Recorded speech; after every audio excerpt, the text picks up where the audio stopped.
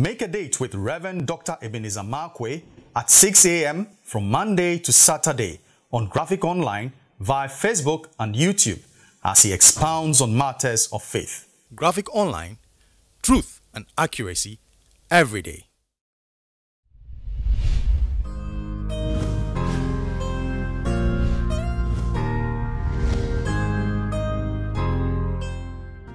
Hello, this is Reverend Dr. Ebenezer Markwei of Living Streams International, bringing you matters of faith with Graphic Online.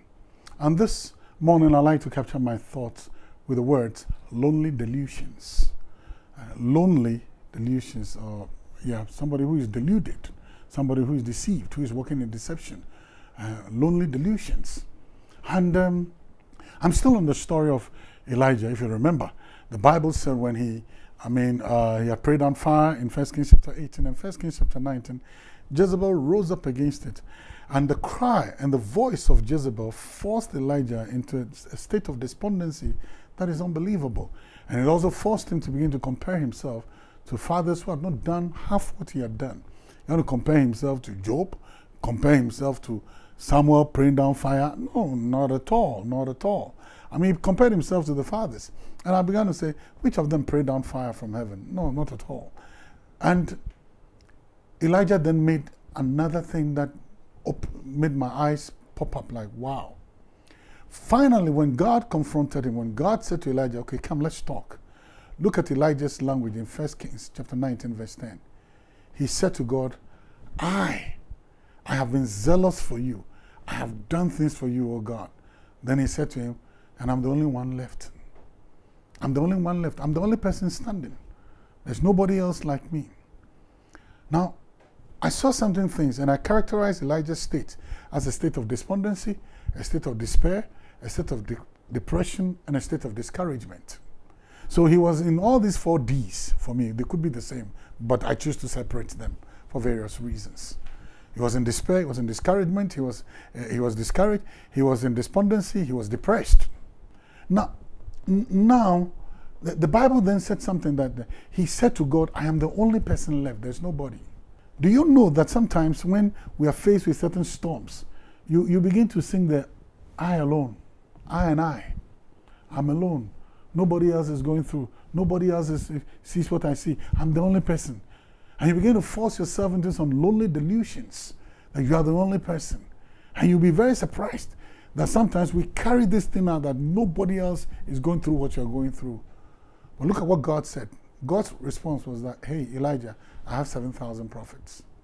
That means I have 7,000 people who are also in the same situation. I have 7,000 people who've not bowed their knees to Baal. I have 7,000 people. I have people that you don't know about. I have a crowd. I have a crowd. I have people in the waiting who may not be vocal, who may not go and stand in Mount Carmel, but I can use them to do exactly what you have done. So you are not the only person. So you are not indispensable.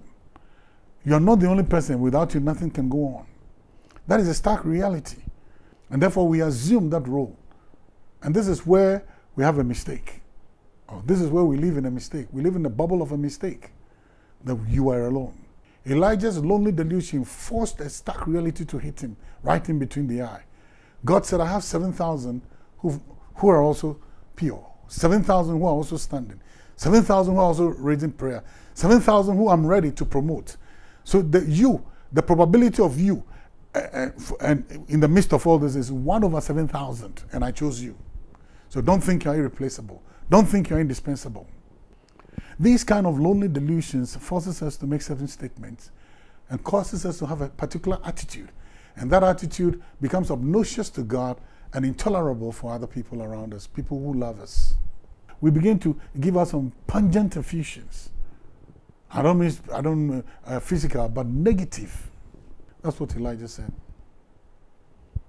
I alone. Lonely delusions.